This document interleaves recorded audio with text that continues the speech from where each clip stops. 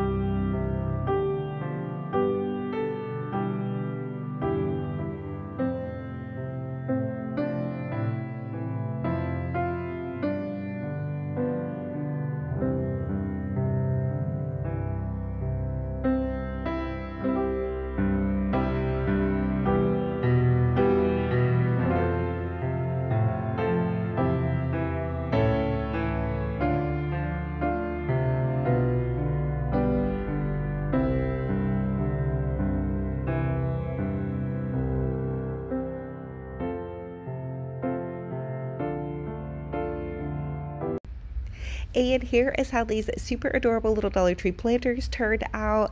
I think they look super adorable for spring. And remember, you guys can always change out whatever flowers you have on hand that you love to decorate your home with. And happy crafting! For this Dollar Tree DIY, I'm going to share with you guys how to make these super adorable little bunny candles. So I'm taking some of this white ribbon I had left over actually from winter, and I'm just going to hot glue in and around the candle. And then I love these super adorable little bunny butts from a Dollar Tree. They come, I believe, in a 6-pack, and I'm simply going to hot glue that onto the ribbon. You guys could really use any ribbon to do this, but I just thought this looked super cute. It makes it look like the little bunny has like hopped into the candle kind of. I also found these little Dollar Tree candlesticks. I'm going to take some Dollar Tree raffia and just wrap it around the base of the candlestick and then tie that off. These are so easy to do, and I'm just using these flickering flameless candles that I found off of Amazon. Dollar Tree also sometimes carries some flickering flameless candles as well, so check their candle section. And I'm also deciding to go ahead and add in some of this cute little gingham ribbon. I was going to simply tie a super easy little shoelace bow and then hot glue that in to the base of the candle. And again, these candles you guys can get on Amazon. You can find some similar at Dollar Tree. Hobby Lobby also has them. I do love them because they come with a remote timer, and they're flameless, so they're super safe around pets or kids or grandkids or whatnot. So they have been kind of a staple in my home. So anyway, I'm just going to take my ribbon and dovetail my ends. I always like to try to use wired ribbon, and this little gingham ribbon is from Michael's.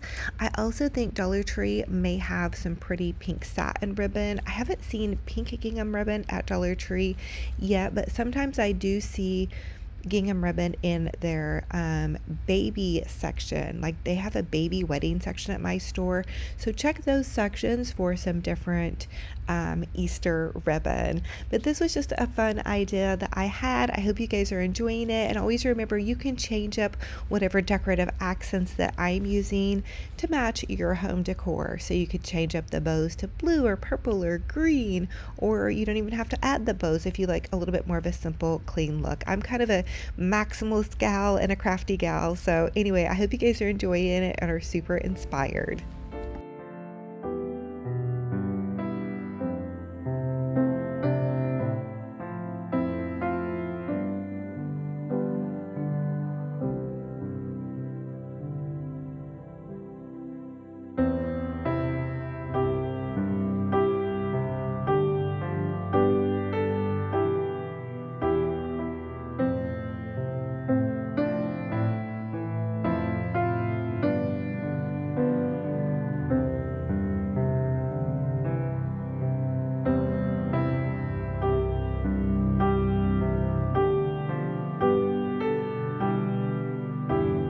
For this DIY, we're going to make some super adorable bunny plates, and this is going to be kind of a thrift flip. So I found this gorgeous bunny paper at Hobby Lobby, and it was 60 cents, and then 40% off of that because they had a 40% off their scrapbooking and paper craft stuff.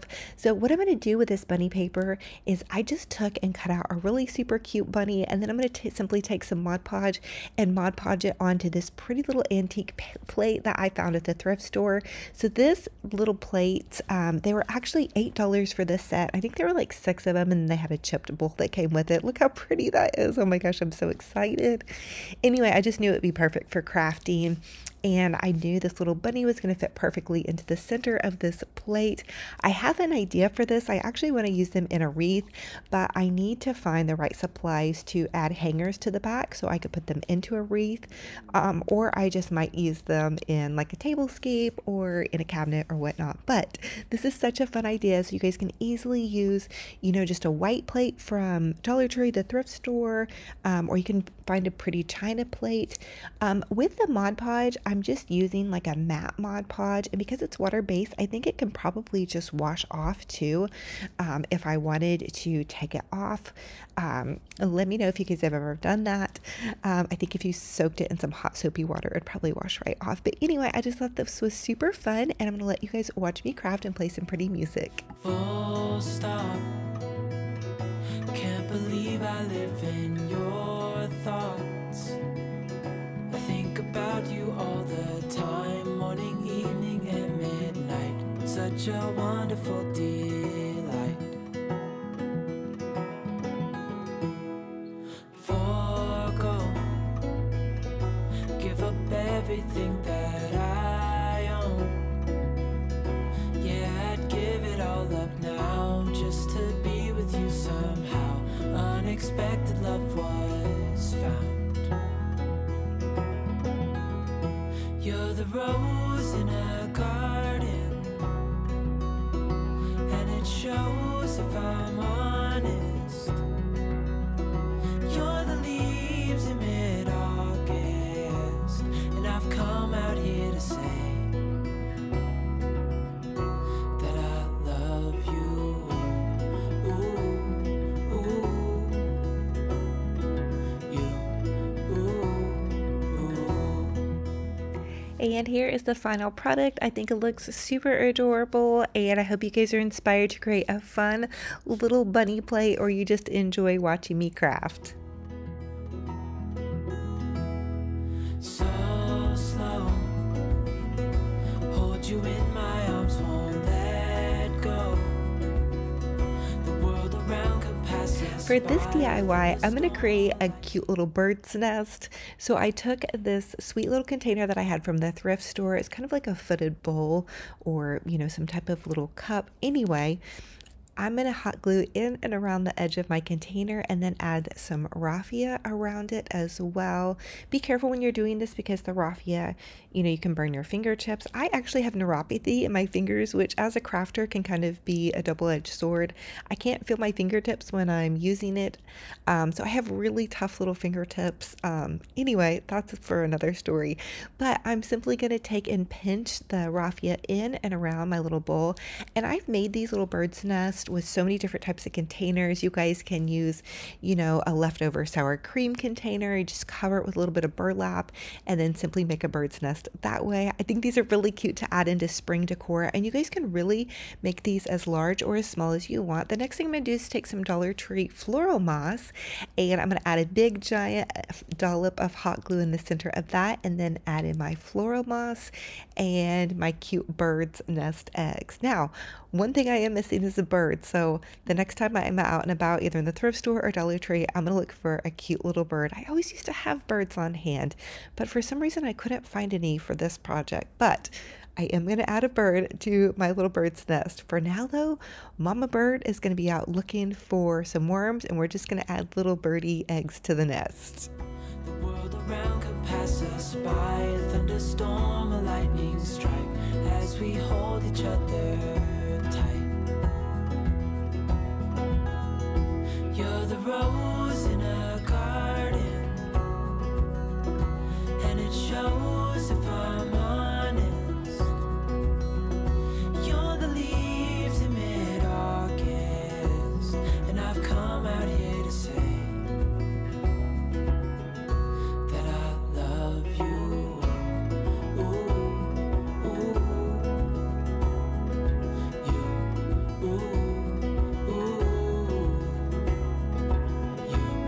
ooh.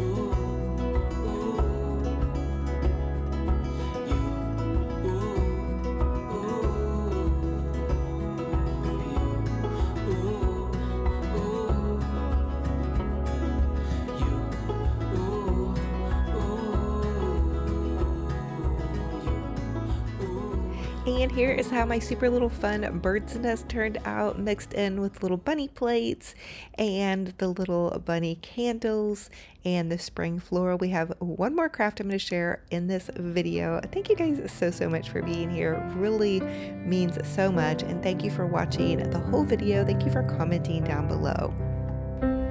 Okay, for this DIY, I'm going to share with you guys how I created these pink topiary pieces. I've had so many people ask. You're simply going to take some green topiaries. I found mine at Hobby Lobby, and honestly, I've used these for several years, so they've kind of seen better days. I used some pink spray paint from Walmart and just simply spray painted them, several coats of spray paint, and I suggest 2 cans per topiary at least.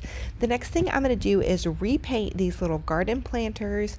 Now, I also found these at Walmart a couple of years ago, and I painted them a hot pink for Valentine's Day, and now I kind of want to tone things down a little bit for Easter spring, and so I'm using this celery chalk paint that I found at Walmart. Now, once I had them done and painted, I wasn't really for sure how I felt about the celery color, so I need you guys to let me know if you like them, or if I should have left them hot pink, or if I should paint them white or pale pink. I'm just not for sure. I guess maybe because I don't usually use this color a lot, but I have heard that this year is the year for green, and green is like a hot color. So I thought, well, since green is a hot color, I'm gonna go for it, and I used 2 coats of the celery paint.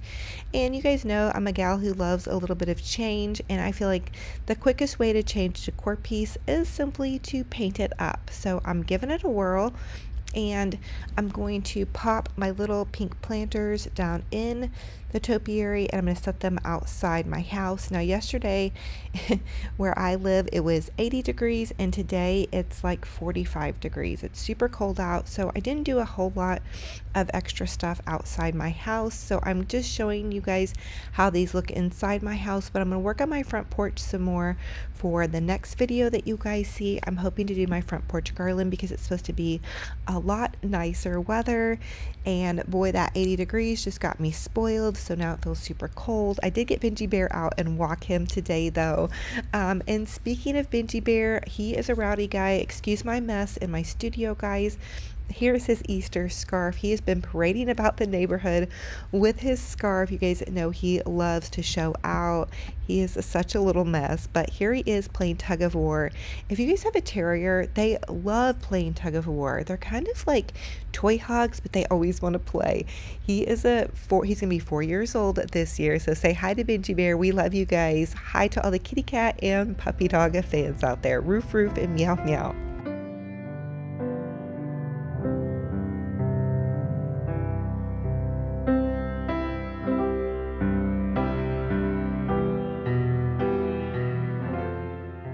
Thank you all so much for joining me in another fun and fabulous crafting and decorating adventure. It's a true blessing and honor to have you all here. For those of you all that come back and watch my videos, thank you all so much. It helps my channel. Don't forget to subscribe and click the little bell. That will update you every single time I post a new video. I post several DIY videos a week on YouTube as well as several a day on Facebook. I love to keep you guys crafting and decorating and tidying and just loving on your homes. I feel like when we create a little sanctuary or oasis in our home, when our family comes home, our friends come over, it just gives them that loving, cozy vibe and cozy feeling. So no matter where you're at and what size of home or space or room you have, do your best to tidy it up, freshen it up, and look forward to the future with so much hope and joy. We are all walking through something that maybe has, given us a heartache, or, somebody in our family is sick, or we're just struggling with some type of loss, or maybe we're even having a lot of joy and excitement to look forward to. Sometimes God can bring us both of those things at the same time. So no matter what you're going through, keep walking through your journey, taking it one day at a time and giving yourselves grace, and especially give the ones in your lives grace. The more we approach a situation or a person with love and grace and mercy, the more our love for God shines through to them, and they can see that we love God and that God is there for them. So anyway, I hope that makes sense, but I just love y'all so much, and I'm so thankful for you. I always love at the end of every video to try to encourage you, to uplift you. I believe that God has truly blessed me with this platform to share my love of crafting and decorating, which I know you guys love, but also my heart for God and, just loving on people. So no matter where you're at, do your best to show up and never give up. I love y'all to the moon and back. I can't wait for our next video. And until then, be kind to yourselves, be kind to one another, and we'll talk to you guys very soon. Bye.